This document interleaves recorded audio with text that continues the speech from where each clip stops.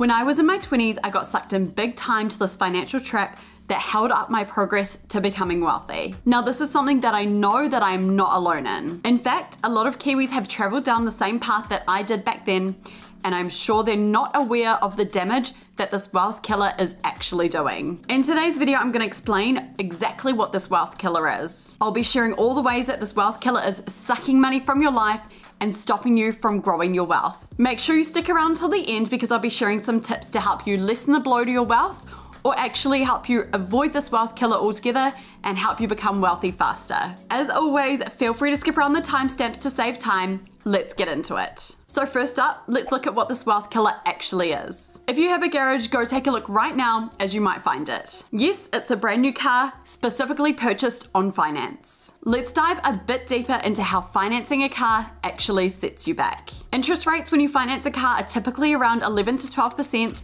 however they broadly range from between 9% to 19%. At the moment in New Zealand, if you specifically buy an EV or a hybrid type vehicle, some of the banks are offering a special 1% rate fixed for 3 years. For the purpose of today, I'm going to use an interest rate that I found on a car financing website of 11.70%. This is going to help us to calculate what our repayments are going to be and also how much our loan is going to cost us. So first of all, I have looked up what the most popular car to purchase in New Zealand is at the moment, and it looks like for the past few years, Toyota RAV4 has taken the top spot. So for today, I will be using this car as our example car to work with.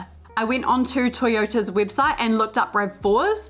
There are quite a few different ones, but the new hybrid models range from around $49,000 to $60,000. For today, I'll look at financing the cheapest model, which is $48,790. I'm gonna round up just for ease of simplicity and just call it $49,000. Let's say you were wanting to finance the full amount of the car to keep our calculations simple. Usually you pay down a cash deposit to secure the car, and this can range from $1,000 to $2,000. But for today, let's imagine we're gonna finance the full amount of the car at $49,000. Now, if we put this into the calculator on the MTF website, which is a car financer here in New Zealand, and we calculate it over a 5-year term, this means that our weekly repayments are gonna be around $300 a week, fortnightly repayments $600, and monthly payments come out at around $1,300. If we scroll down, we can have a look at the other fees and charges that are gonna be applied. So a few other sneaky things to be aware of here. Now, there is usually a loan establishment fee, and in this case, it's $389. There's also the securities register fee, which is $10, and then there is also a monthly maintenance fee. Now, at the bottom here, it gives us an estimate that you will end up paying around $62,453 in total. Now, this is a huge jump from the $49,000 cost of the car.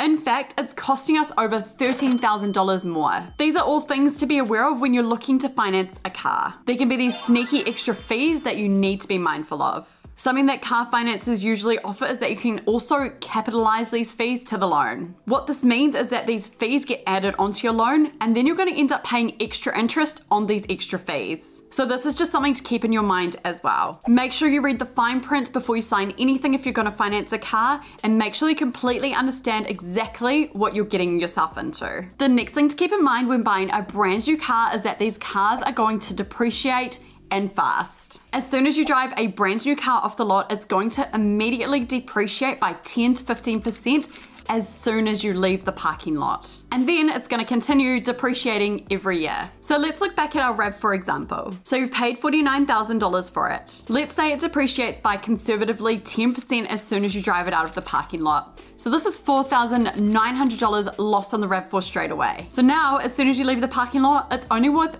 $44,100. It continues to depreciate every year. After 5 years, it's expected that the Toyota RAV4 will depreciate by 36.1%. So after 5 years is up, it's worth only around $31,000. That's a big fall from the $49,000 that you paid only 5 years ago.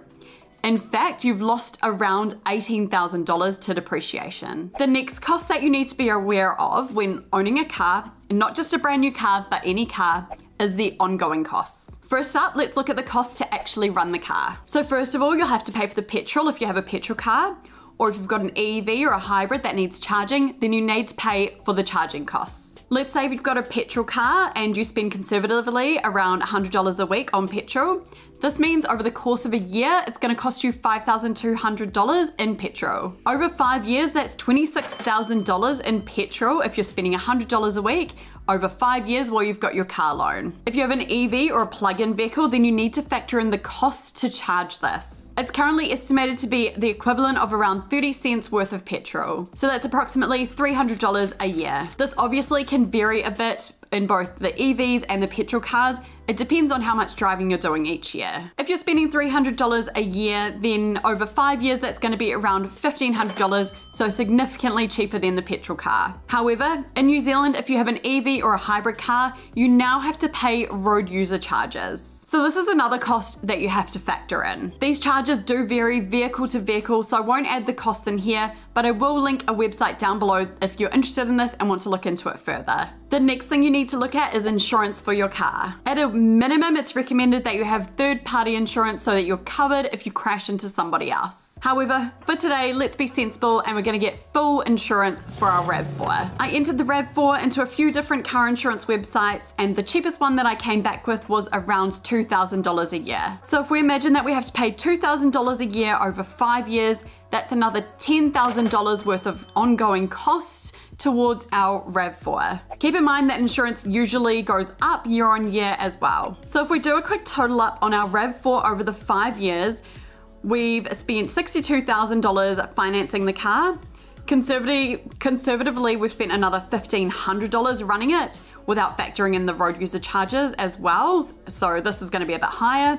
And then we spent another $10,000 insuring it. So it's safe to say we've now spent around $74,000 on our RAV4 over the 5 years. But wait, there are more costs that need to be added on. Your car needs to be roadworthy, so you're gonna need to get a warrant of fitness. In New Zealand, brand new cars come with a warrant of fitness for the first 3 years, and then you need to get a warrant of fitness every year after that. So for 2 years, after our first 3 years are up, we're gonna need to pay for a warrant of fitness, and this is around $50 to $60. Let's say it's $50. That's another $100 we need to spend on our RAV4. Another thing you need to do is also register your car. The cost of this for our RAV4 hybrid at the moment is $235 a year. So over 5 years, imagining this cost doesn't change, this is another $1,175 we have to spend on our RAV4. So if we add these 2 extra costs to our $74,000, we're now up over $75,000. Now, if your car doesn't pass its warrant of fitness, there may be some repair work that you need to do to your car. This is gonna cost more money. On top of this, you should get your car serviced every year, or every certain amount of kilometers traveled if you're doing more driving. Sometimes brand new cars come with free servicing for a certain period of time,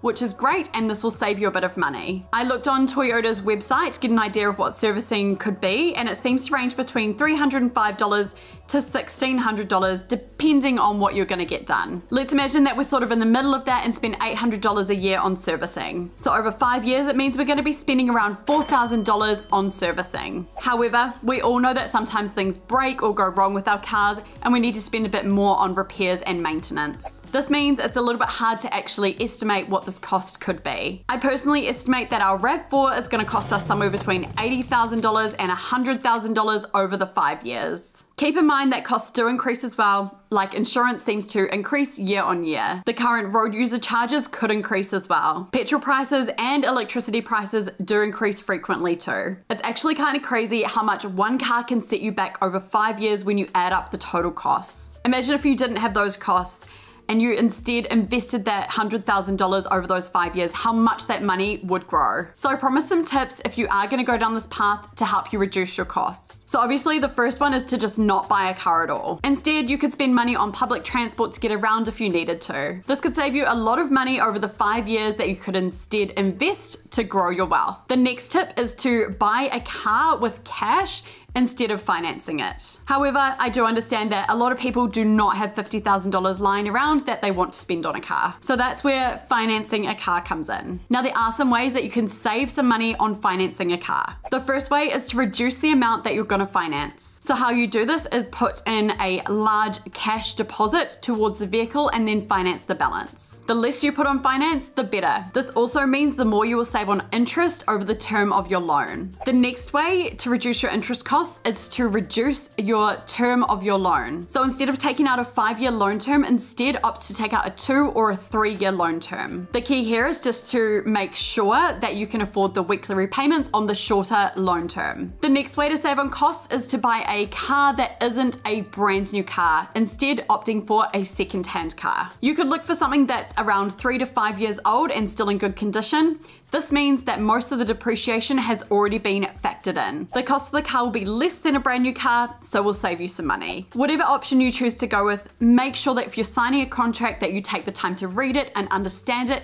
Make sure that you go over the fine print. Make sure that all the costs that are involved are laid out for you so that you know exactly what you're signing up for. If you want to hear more about my experience with this big financial mistake, I'll link the video up over here so you can check that out. Anyway, I hope you enjoyed this video.